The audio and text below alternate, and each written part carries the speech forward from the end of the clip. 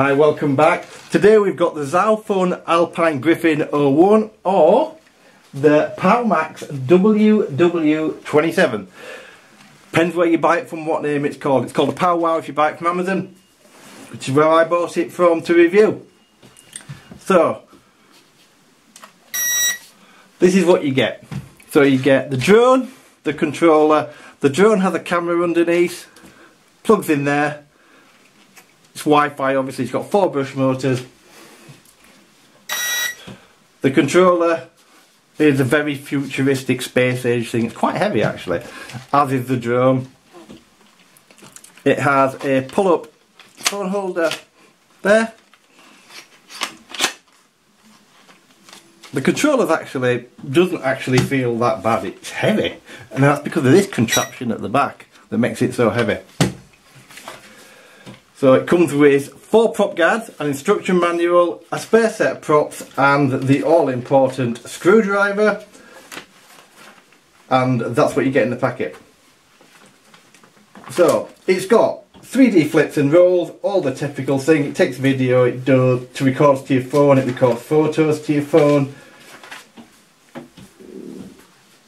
Okay, this is without a doubt a piece of junk. I think I paid 22 quid from it from Amazon. I may as well got 22 quid and just flush it down the toilet. There is no way this thing will trim out. I'm not even going to show you flight footage because I can't be bothered to set my camera up to do it again.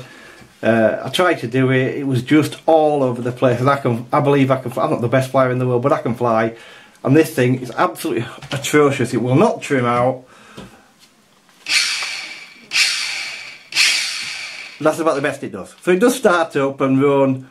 The controllers actually feels far better than the drone. When I first unboxed this, I thought, yeah, this is cheap. It's very, very light. You can probably tell how light it is by looking at it. It's ridiculously light. The gears are ridiculously noisy on the motors. If you look at that, and you can through the screws, but they haven't even bothered tightening them up. And yeah, you can do it. It's got a camera that goes underneath. It plugs in.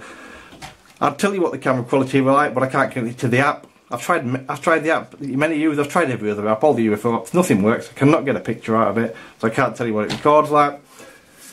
And even if I could, so when you set off with this thing, it automatically goes backwards.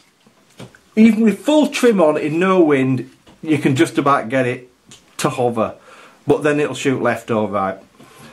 You certainly can't fly a circuit with it. It really is that bad. I wasn't going to bother reviewing this. I was not going to bother reviewing it. I was going to say, right, let's just put it to one side and let's not waste people's time watching it. But the only reason I've done it is because I think you should know how bad it is and don't be tempted to buy one. I'm going to show you what the box looks like just in case you see one somewhere on a shelf and think, oh, that might be good. So this is what the box looks like. The best thing about it's a box. So if you do see one and it's cheap somewhere, they're so much better. Look at anything else I've reviewed apart from the watch drone is a million times better than this. So give it a miss. That's it. Thanks for watching. Have a fantastic day. Sorry if I've wasted your time. Thanks very much for watching this video. Hope you enjoyed it. If you do, please hit the like button and please do consider subscribing if you haven't already and hit the notification bell. Thanks for watching.